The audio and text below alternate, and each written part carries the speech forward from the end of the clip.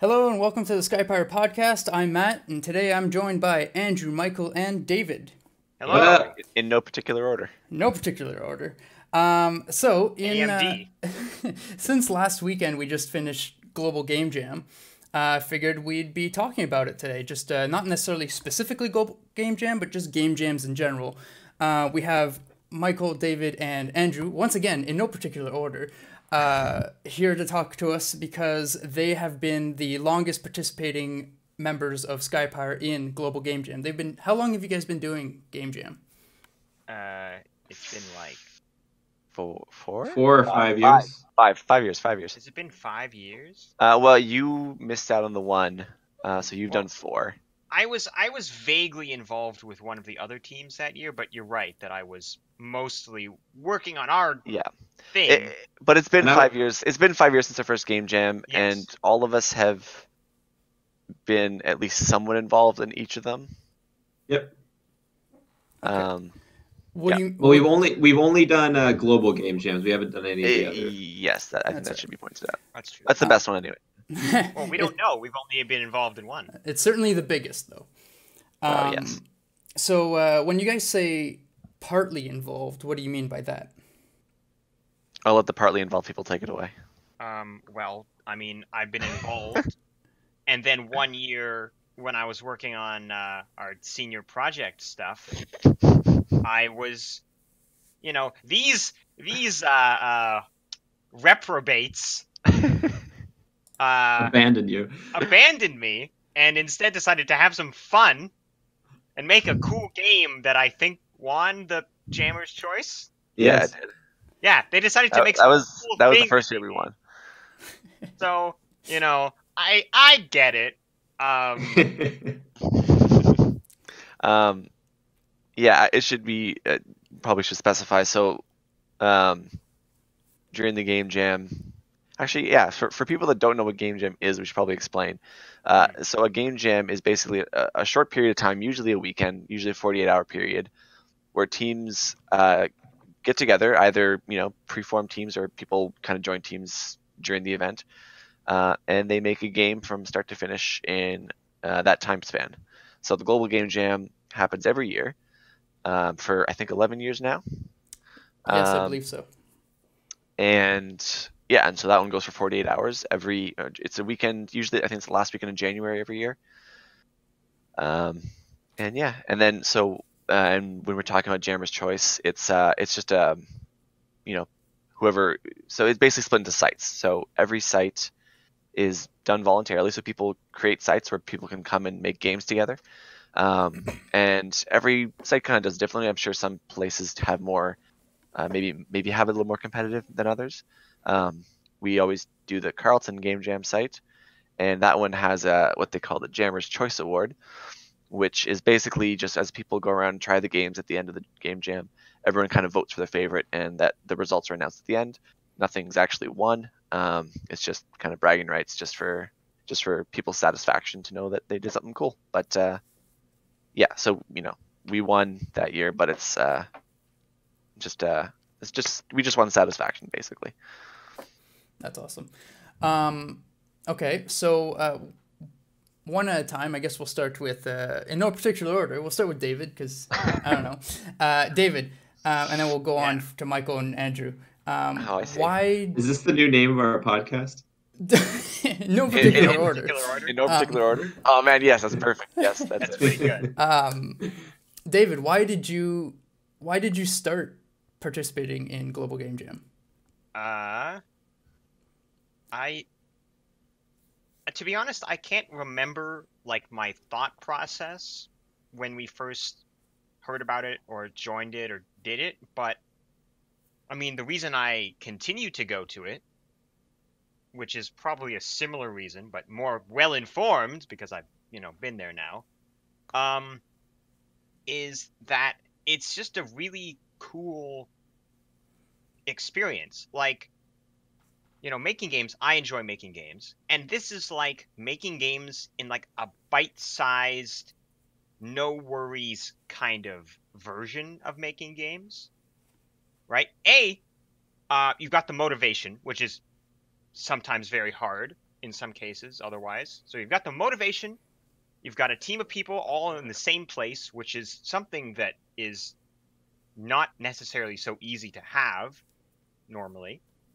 So you get the motivation, you've got the team, and you've got the fact that it doesn't really matter, right? It's like, even if your game ends up not running at the end, it doesn't matter because you just kind of tried to make a game. And the whole point of Game Jam is to just kind of mess around and try to make a thing. It doesn't really, like, it feels good to actually make a thing that works and runs and is fun, but if not, at least you had the experience of trying to make stuff and you probably learned something. It's about the friends you make along the way.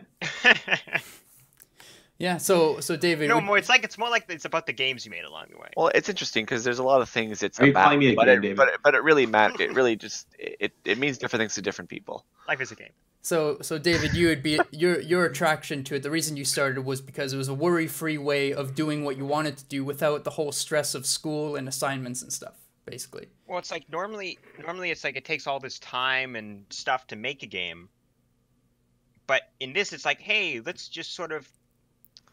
It's like a goof off quick version. Not really goof off because you're under a lot of, even though it's not like important, there's a lot of pressure and tension. There's time pressure, yeah. But no real life pressure. No life pressure, just time pressure. Yeah. Okay. So it was a way to break free from that and just make something away from the normal usual stress of whatever. Yes. Okay.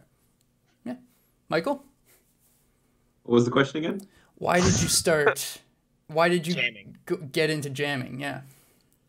Because, well, strawberry is real good flavor. That's right. Raspberry? Who can forget? Oh, I get it.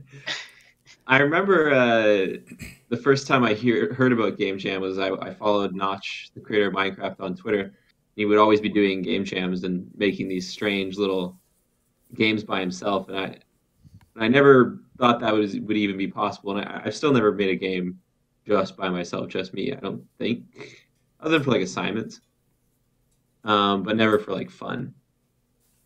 But just the idea of making a game, even a small group, blew my mind back then, and I was in like high school. And then the idea of making it in a time frame that isn't 6 months or 3 months. Like the first game I ever made was a super simple, dumbed down game in Turing with two friends, and it took us forever to do. The idea of making a game in the time frame of a game jam just seemed impossible. And even when I went to the first game jam that we did, I had no illusions. I knew we weren't going to finish. And by the end we had something, and that's what's so awesome about game engines like Unity and Unreal, is that even if you have no idea what you're doing, you can come out with something if you have a basic knowledge. So yeah, just because I had faith that I knew how to Google stuff, that's what gave me and just enough courage to do a game jam, and the fact that I had Andrew and David on my side. And that was the first game jam that we did. We also had Fred on our side that game jam. Absolutely. But Fred left partway through. That's why I always forget he was there. He had work. He had to go to work. All right, yeah. And that's actually another cool thing about the game jam is like you're not even really necessarily committed to it. You don't have to be if you don't need to be. So it's not like even if you can't commit the full weekend to it, people will drop in during the day and help out where they can. Yeah. For last year's game jam, I just provided some music, and that was it. That's all I had time to do. That's all I did. That's true. That's true. And I wasn't on the site either. I was they told me the idea for their game. I made something and I sent it their way. Yeah, that's right. Andrew, yourself? I don't remember any distinct reason why I started, or I'm sure I had one. I can speculate as to what my reasons probably were. Okay, sure. I think so. At that point, we were in second year of school. I remember hearing about it the first year we were in school, but at that point, I was sort of we didn't really have any skills really. I was very certain, we just kind of if I were to go, especially by myself, I would just drag another team down. and I wouldn't contribute this and that. Although, having been to 5 game jams, I know that's not really an excuse anymore. Because I mean, even if you don't know, you can just show up and just observe and learn, just try to learn something. But in the second year, by that point, we had a little bit of experience with game design. I think at that point we'd done Boot, maybe, or at least that was. We were like partway through it, yeah. Anyways, so I was like, I you know what, I used Unity before. No, we hadn't used Unity, but at that Boot point was being made in Unreal 3, yeah. And we wanted to try Unity out. That's right. I think that was actually might have been the reason where I was like, we have some skills now. I'm like, you know what, we could actually try and muddle through this. So I was like, all right, we'll give it a shot. So for me personally, what I really enjoy, and the reason I got into it, and the reason I still enjoy doing it is, among other reasons, just the opportunity to learn new things. So you get to sort of, if you're an experienced game developer, you get to practice what you've learned previously, kind of, flex a little bit, put your skills to the test, as well as pick up a few new tricks. And I always come away from it kind of learning a couple of new things, which is really cool. Okay. That's awesome. I actually got 3 very distinct answers from all 3. It's not just the repeated. So that was awesome. Really good. We touched upon it, but like Andrew, you said you could just drop in and join. And that was my next question. Who can participate? And really the short answer is anyone. Yeah. For someone who, for anyone, for someone who might be somewhat interested in it, would you have any advice for them? This goes for all 3. Would you have any advice for them, or something to keep in mind when going in, or I don't know, anything that you have experienced as newcomers in the first year or so?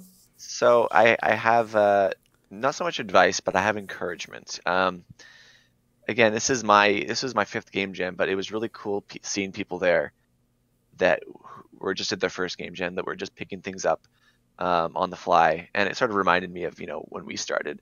But the really cool thing is that everyone there had their first game jam. Everyone there had their first experience that met with varying levels of success, mostly failure, but some success. But my encouragement is just come out, learn something, create something cool, even if you just contribute a little bit. It's very satisfying, and the people there are very understanding and very, very supportive. So even if you're not satisfied with what you did, you'll get a lot of people telling you what they did like about it. Some of the things, giving you constructive criticism, and it was really cool. And it was interesting to sort of be on the to be able to be on the giving end of that this year, as opposed to the receiving end in previous, like we were in the first couple of years. So yeah, people are cool, and you don't have to worry about people putting you down or looking down on what you did. And don't feel self-conscious, because again, a lot of people there are experienced game developers, ourselves included now, I guess. And so you're going to see some stuff there that's really, really interesting and really neat and really cool. And you're like, oh, I can never get there. And you can if you put the work in. And I mean, it's like anything, right? Anything you want to learn, you got to put the work in. And Game Jam is just a really safe place to do it. Yeah. What I'd say is get some sleep, Andrew. 9. But yeah, I mean, there's various schools of thought on that. Anyways, this is my school of thought. Get some sleep. I'm not saying, like, here's the thing. I think that probably, like, you don't have to get a lot of sleep. Like, if you can, you don't have to get a lot of sleep is all I'm saying. But even a little bit of sleep can just, because here's the thing. What me and Andrew learned very specifically in our first game jam is the arc of productivity, is how well you do things, the more tired you get. And it goes like this, right? You start off first day and everything's great, you're working on stuff. And then when does it get bad? I'd say that it gets bad maybe like 38 hours in. Yeah, I mean, like, cause you can, if you're, normal and healthy and whatever, like, you could probably manage just, to be like, for a little while, you're fine. But then you get this point where you're like, oh, I need to, hey, Tyson, where you get this point where you're like, oh, I'm so tired that even though I want to stay up and work, you're just not getting anything done. Yeah. You're just kind of like looking at your code or your art or your whatever, and you're just like. So I guess the equivalent of that is when you're studying for exams and you're so tired that you've reread the same page 5 times and not retained it. Yeah. Exactly. Okay. The reason David's kind of targeting me with this is because I tend not to sleep during game jams. Andrew, which I would point out is the reason why a lot of our games have come close to being finished. 100% true. 100% true. Andrew is a code wizard. I stay awake so that others may sleep. It's true. True. Yeah. So we have a few stories on this. So our very first game jam, I got literally 0 sleep the entire weekend. So we got there, Friday starts Friday 5 p.m. and I don't think I caught a wink of sleep until maybe 5 or 6 o'clock on the Sunday. So that was a solid like 52 hours, something like that. But yeah, David can attest to this. So we, by the end of it, I was so out of it that like I was just sort of losing my train of consciousness sporadically throughout like the last few hours. And it got to the point where like after Game Jam finished, I was so ready to drop that like I didn't even stick around to try out the games. I was just gone. Yes, I would like to tell this from my perspective. Okay. Yeah, sure. So like there's like just very little time until like the Game Jam ends and it's time to present our games, right? So Andrew's sitting there. I will never forget what Andrew looked like. He was just staring at the computer screen, bloodshot eyes, just absolute focus, just single-minded, just getting that like those last finishing touches to try to make the game run or whatever was going on. Yeah. And then it's like they're like, okay, stop working, everyone starts building. And I look around, Andrew is just gone. Yeah, he's gone. Actually, that brings me to another. So, in future game jams, I got varying levels of sleep. Usually, like 1 or 2 hours, which is a world of a difference for sure. This last one, I got a full 6 hours the first night, which I think was nice. He's not even sure. And then no, it wasn't possible. It was nice because we got done and I got sleep, which I think shows that we're growing. But I have a few other things to add to the sleep thing. First of all, if you do want to stay up, avoid your instincts of like loading up on caffeine and sugar because that just has diminishing returns and will eventually cause you to crash one way or the other. I found that it was actually a lot easier to stay up if I avoided sugar and just kind of drank lots of water and ate decent meals without loading up on junk. I think we were pretty good on that this year. Yeah. I got too many sandwiches. If you look at any other year's snacks that anyone brought, and then this year's, there's a lot more fruit and crackers and like actual food than just a pile of garbage, edible garbage. Anyways, so yeah, I think the gummies are still a valuable asset. Oh, for sure. It's nice. It's nice in moderation, but you really can't go overboard if you really want to stay up. Ultimately, it comes down to the individual. Some people are able to stay up more than others. And yeah, I have another thing to add to that, but I'll let other people chime in before I go back to it. As far as other advice, okay. So Tyson. Well, I had a bunch of stuff I was going to say, but it's flown out of my mind. Okay, it'll come back. So Tyson, you've joined us, and this year you just did. Actually, last week you just did your first game jam. My very first. I popped the cherry. So we've been talking about, past game jams and how we've been experienced and whatnot. But you, as your first game jam, I have 2 questions. One, why did you decide to take part in this year? And what now that you've experienced this game jam, we'll be going back to the same question that Andrew and David and Michael were just answering, is what kind of advice or what would you tell someone who is interested in participating in their first one? What would you tell them? So why did you start, and what kind of advice or what experience would you lay upon them? All right. So the reason I started, well, I guess I can really contribute that to you guys, because going into IMD, I didn't really have I like playing games, but I never really, I never developed them, right? I did mostly software programming, but not game design. So that wasn't really something that ever piqued my interest early on. But joining you guys in the company and watching you guys develop Blobs and how you go through it, it kind of woke a demon inside me. Tyson got woke. I got woke. So when Global Game Jam came around this year, I decided, you know what, why not? I'll sign up. Initially the plan for this year was that I would be on a team with Andrew, because I have a decent enough understanding of programming. So that definitely gave me a leg up when I was going in, was I already understood programming languages and stuff. So I didn't really have to look up a whole lot on how that worked. It was more learning how Unity works. So it was like, oh, cool, I get to work with Andrew, the SkyPyre god of programming. And then the unthinkable happened, and we got split up. Yeah, well, we originally basically had an idea, because there was too many of us to fit on one team this year, so we decided to split the teams. But going into it, we decided we had like a set split, like we divided people up evenly.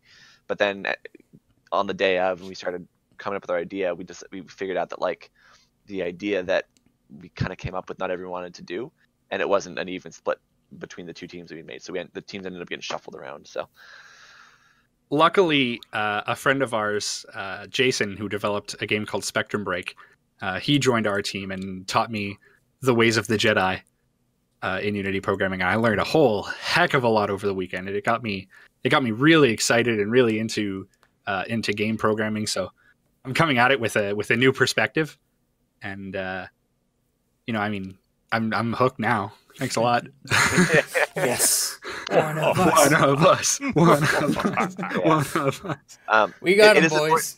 It is important to note, though, and I don't think something we brought up was, especially since Tyson went into it as a coder, but just so people know, it's not, you don't have to have any programming experience to go in. In fact, a lot of half of a game is the visuals and stuff, the art, and that, and even if you can't do 3D art or something like that, even just doing concepts, and there's menus to be done, so those need buttons and yes, they do, little icons and you need 2D art. So there's a whole ton of even music. Michael does the music for most of our games. That's the thing. There's so much.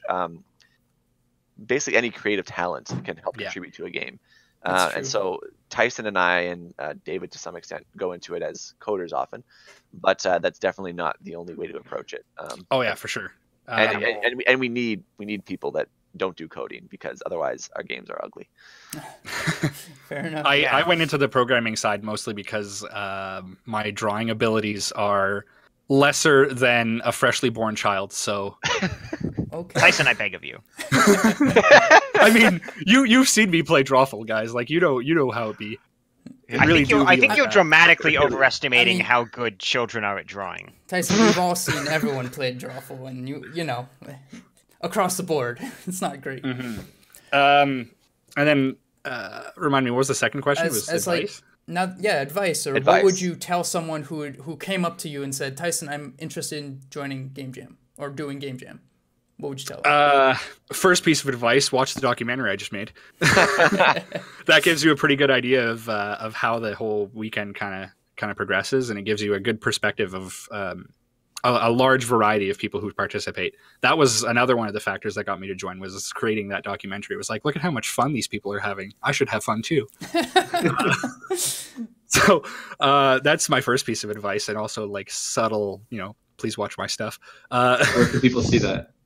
On YouTube, SkyPyre's YouTube channel. That's where it's uploaded. I'm sure we'll have a link to it somewhere. Oh, Click the link somewhere. The other piece of advice I would say is, do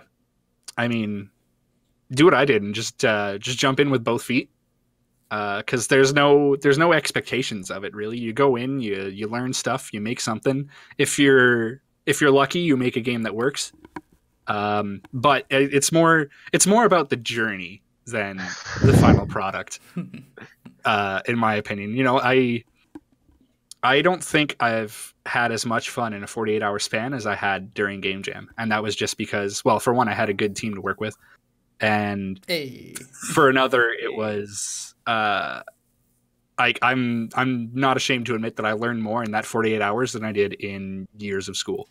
Oh, absolutely. So, oh man, I can attest to that. Like, I was working with you. It was free. I was on Tyson's team, and like from him showing up on Friday evening and we started working, him like not knowing anything about coding in Unity until like Sunday morning when I'm like, Tyson, can you help me with this? And he was a wizard. He knew exactly what he's looking for, exactly all the code to.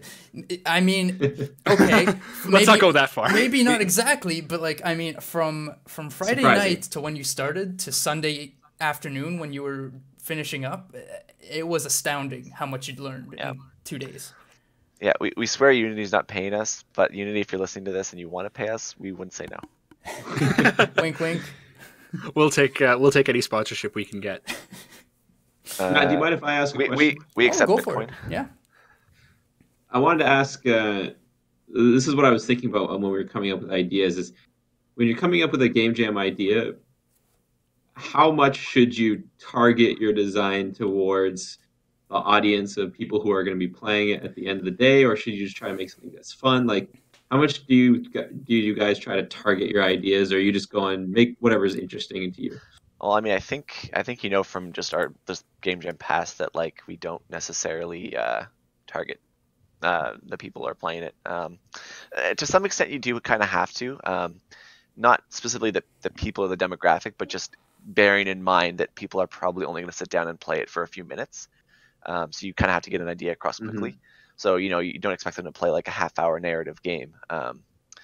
So to that extent, yes, you kind of do have to target. But other than that, like the game we made this past year was very experimental, I suppose. A lot of people lean towards, in my experience, a lot of people lean towards more like multiplayer, in some cases arcadey, like one mechanic and just kind of very fast paced and just kind of very fun and high energy.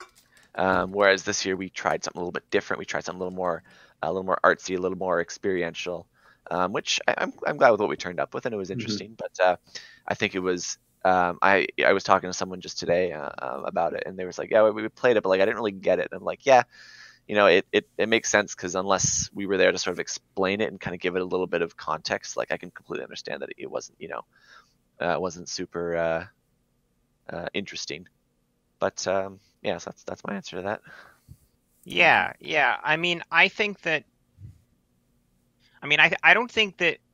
I think that Game Jam, because it's such a who cares kind of atmosphere, I think that you don't need to worry too much about tailoring the game towards what you think people will like. Mm-hmm. Though one thing, like Andrew said, this is people are only going to be. They're not going to have a lot of time to play your game. So you do want to keep that in mind and make it so that a play session of this game is not going to be too long.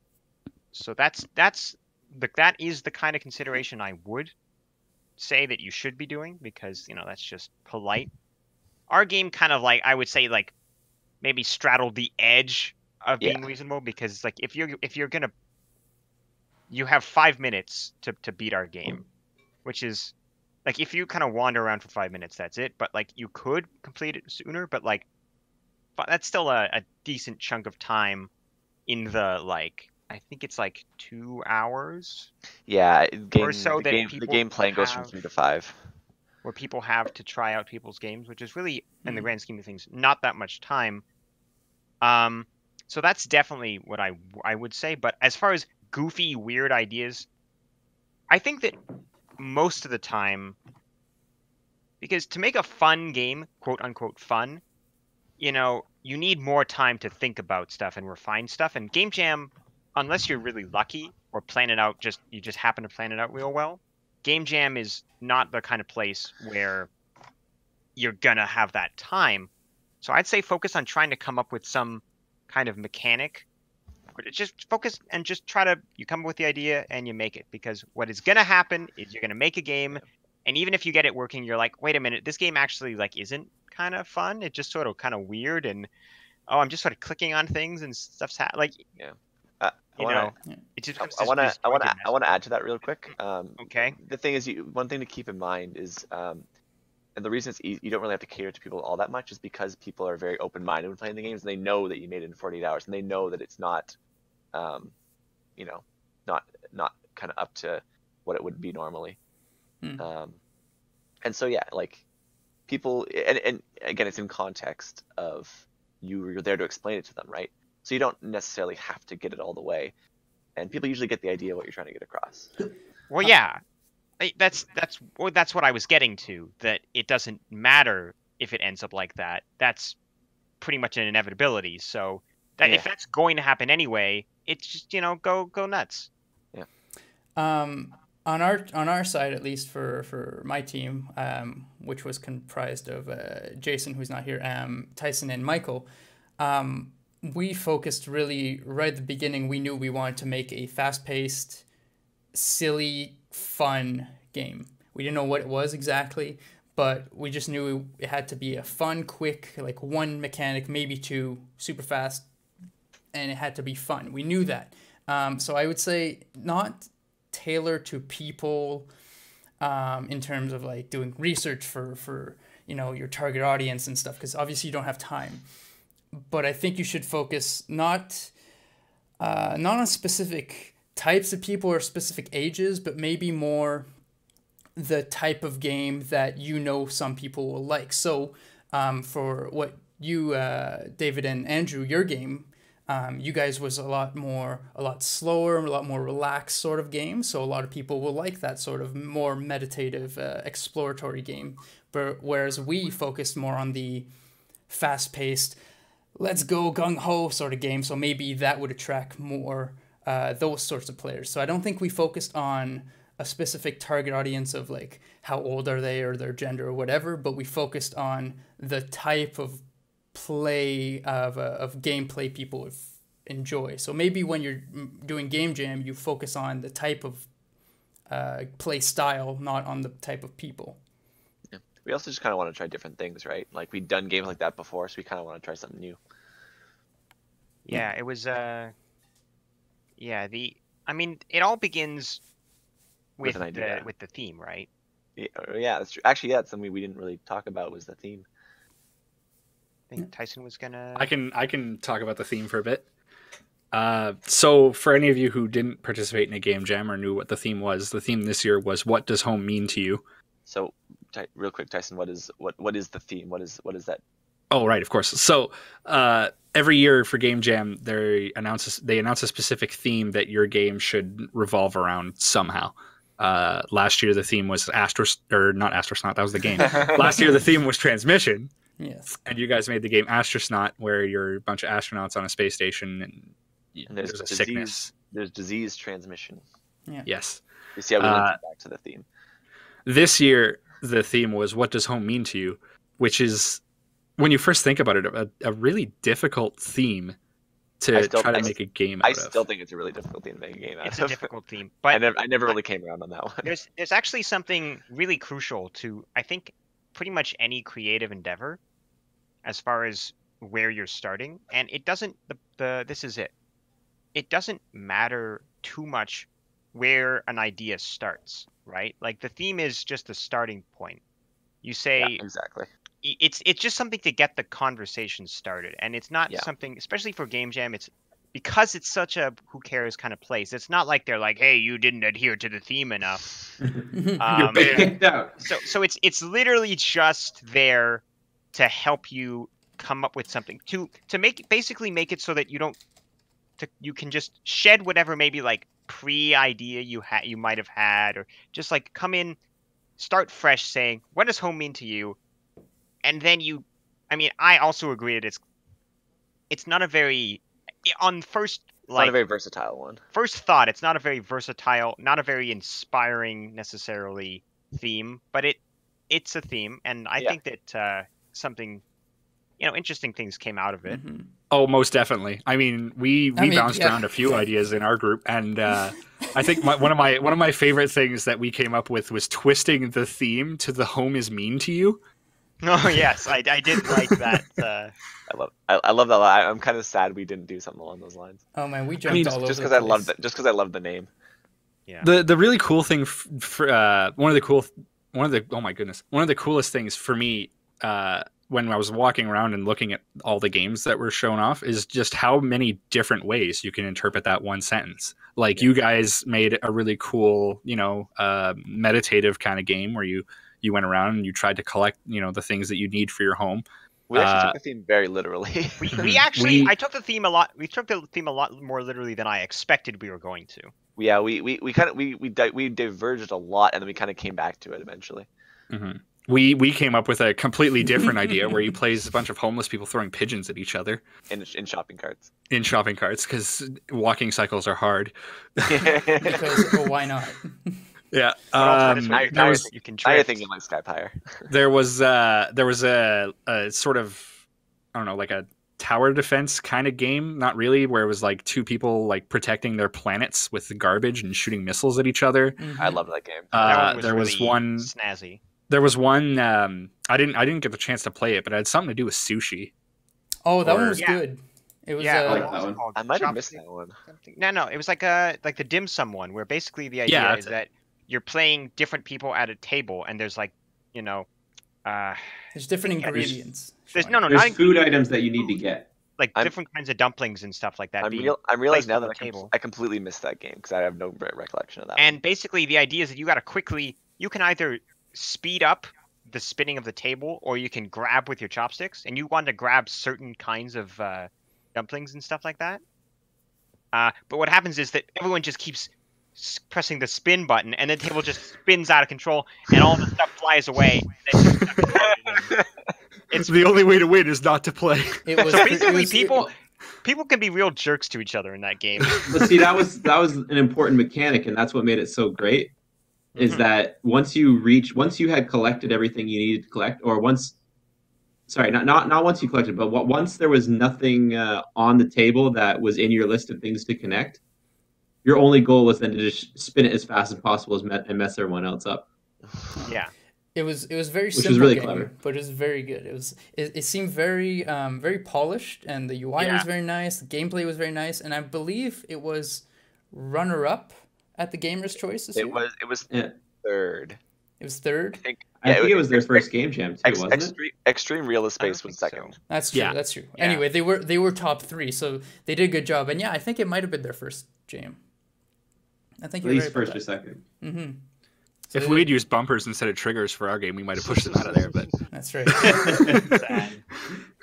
Oh well, it works. It's fine. Live You it- can live throw and learn. pigeons all you want. yeah.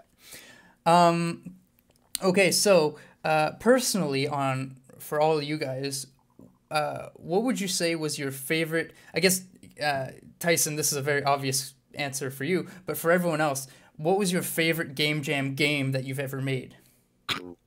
So take a second to think about that. Tyson, what's your answer?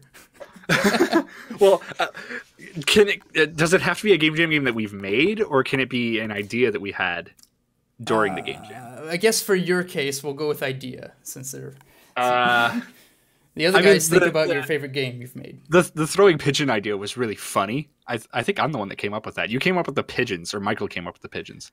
No, Somebody came up with the pigeons. I think I came up with homing pigeons. Yeah. Because, And then we kind of because we riffed off of what is homing to, and I brought up homing missiles, and then I went back to homing, and then I went to homing pigeons, and then you guys kind of stuck with the pigeons for your game. Yeah. But there was one idea that we had where it was basically you're like angry at your neighbor, you have a really sucky neighbor and you're trying to like push them out of your neighborhood.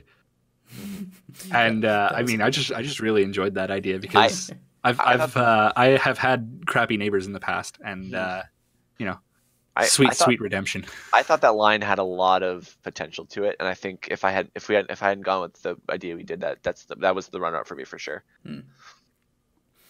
All right, so the other three, idea of your favorite game? I think that that Home was my favorite. There is a question mark in the name, so that is the correct There is a question mark in the name. The proper name is The Picture of a House. Yeah, and it's then true. A question mark. But yeah, I think it was my favorite because looking back, so there was Clash, which was a beautiful mess. There was was it Imagination the next year? Yes. That was 2016.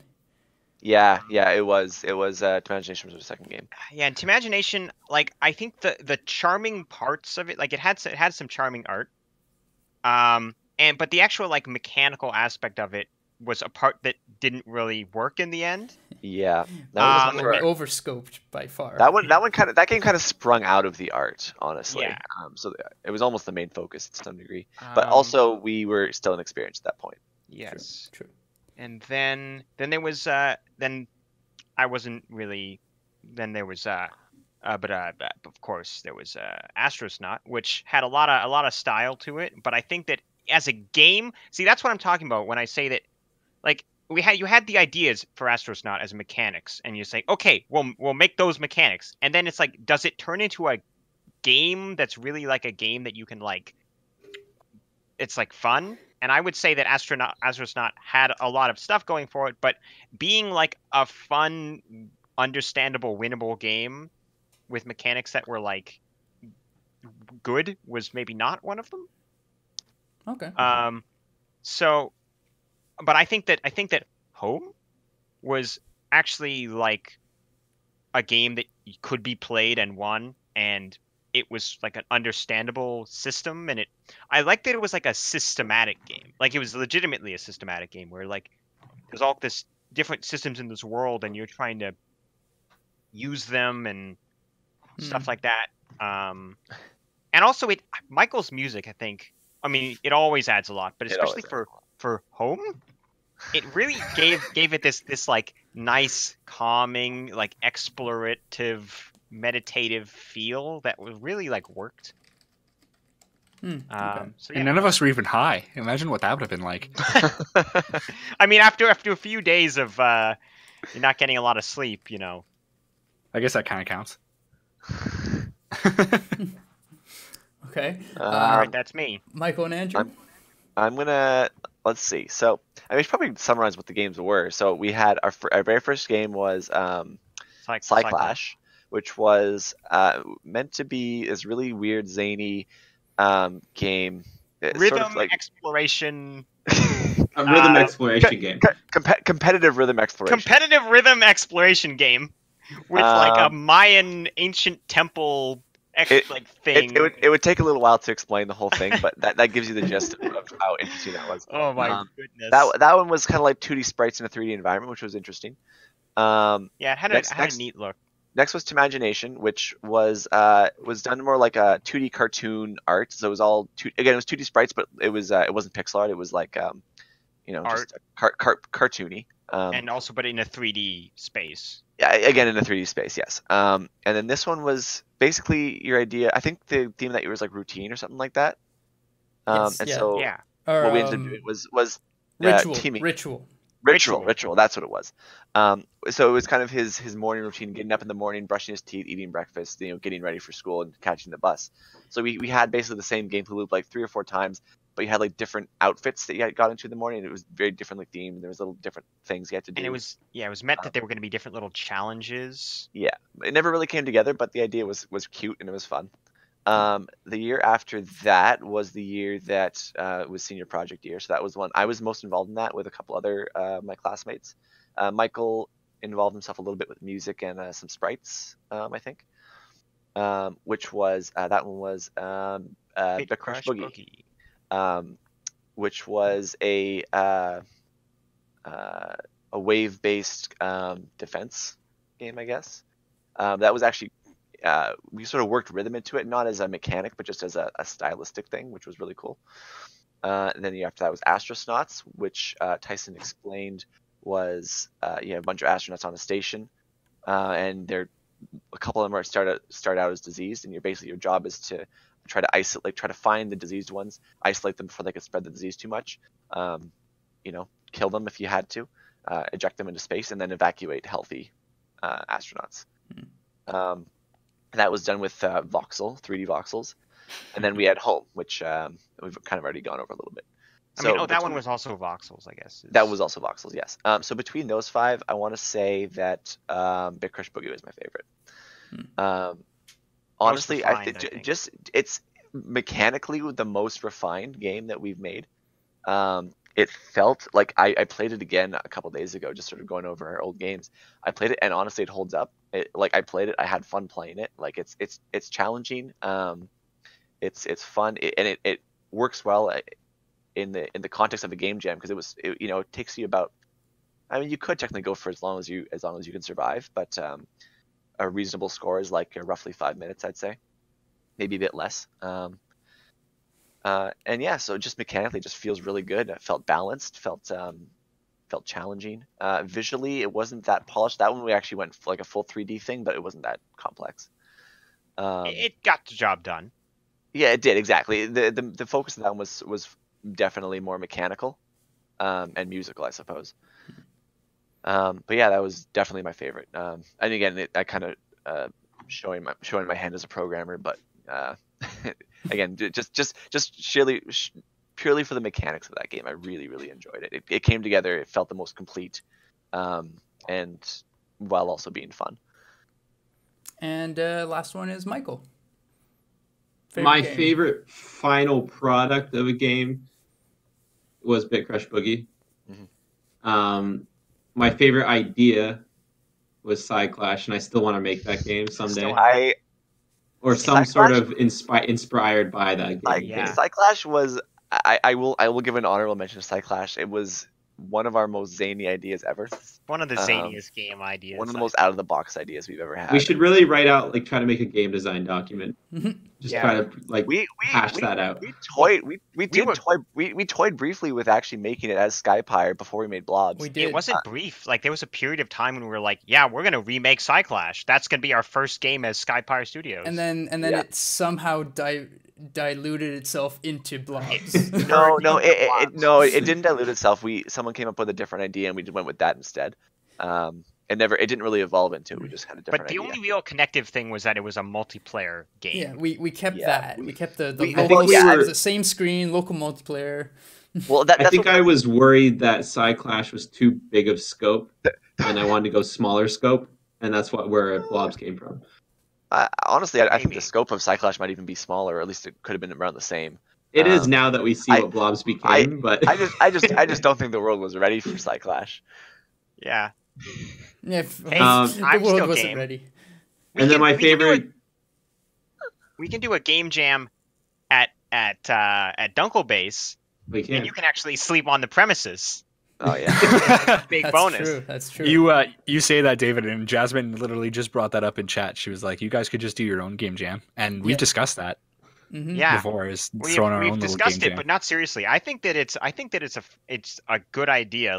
Because like we said, you learn a lot at game jams. Yeah, and... I was actually talking to Fred about that just before we started this, like an hour ago, and the reason I think we don't do it is because we already have so much work to do on other games that we're releasing and stuff that it's hard to justify taking the time away to do something unrelated. Yeah, I'm the only one with a lot of free time. Yeah, exactly. And that's the thing. It is a commitment. It is like a full weekend, at least like the global game jam is. So that is something you can't really just kind of do every day, every week. It might be worth attempting to game jam a prototype for a future game. Absolutely, yeah. So one of the things I think would be cool to do is game jam an existing game that we're already doing and just kind of get a 48-hour chunk of work done on it. Yeah. Another We're all thing, together. I think the most valuable it would be is if we were between projects with nothing in the works or nothing that we're thinking of. We're like we're uninspired. Let's try to just kind of like create something really quick, see if we like it, and if not, whatever. Yeah, fair enough. And the last thing I was going to say is my favorite work that I've done.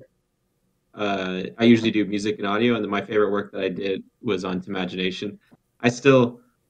I'm really impressed that I was able to pump out that much music. Oh yeah, there was God. quite a span bit of of time that I did. There was like 6 different tracks. There was like 5 or 6 levels, and each one had a different theme. And I basically took the same musical motif and basically honestly, converted it into 6 different styles, and that was really fun. Your work on Imagination is some of my favorite work. It was very I fun. mean, all you of your always work is make some of my really favorite good- work, but You always make really good music for all the Game Jam Yeah. games. Yeah. All right. Well, on that note, I'd say that was a very good discussion on game jams and global game jam more specifically. So I guess the one thing that people who are interested in going into game jam could come away from this is it's a lot of fun. You learn a lot. You get to make some crazy stuff. And don't be too afraid. And if you go to Game Jam and you're in Ottawa and you go to the Carleton site, you might meet us. And there we go. Or join our team. Do even. it. Yeah. And I guess one other thing to mention is that there's more than just global game jam, and also like there's game jams happening all the time, and there's like hackathons, which are more kind of wide open as far as what you're making. Yeah, they're not games. specifically games. Yeah, But there's all kinds of things like this out there. there's just like art jam or graphic design jam. I don't know. Yeah. They're I'd like probably- to try. I'd like to try doing Ludum Dare sometime. Yes, that'd be good. That's a game jam. So for anyone who's interested in that kind of stuff, just look it up. You can just participate. The community's super open, super willing to teach newcomers. You could be working with veterans who've been in the industry for 20 years. So you get to learn a lot. You get to meet a lot of cool people. So it's highly recommended. Yeah. And as a last point, as Tyson mentioned earlier, go check out our first documentary about Global Game Jam that we did last year. It's called Peanut Butter and Game Jam. That's on our it's on our website. It's also on our YouTube channel. There will also be a link in the description, so check that out. On that note, Andrew? So this once again, this has been SkyPyre in no particular order. Michael, David, Tyson, Matt, and Andrew. I want to be first. I want. It's in no particular order, damn it. Sorry, Andrew. Who was it with again? It was with Tyson, Michael, Matt, David, and Andrew. All right. Me and my speaking of funny no names, me and my friend John, we were doing like a fake cooking show yesterday while we were making guacamole for the Super Bowl, and we were like, we came up with a name for it. It was called "We Might Need a Knife for This." That's the name of the show. Excellent. All right. Well, thank you very much for joining us. Oh my God. And see you next month. Bye-bye. Yeah. Bye.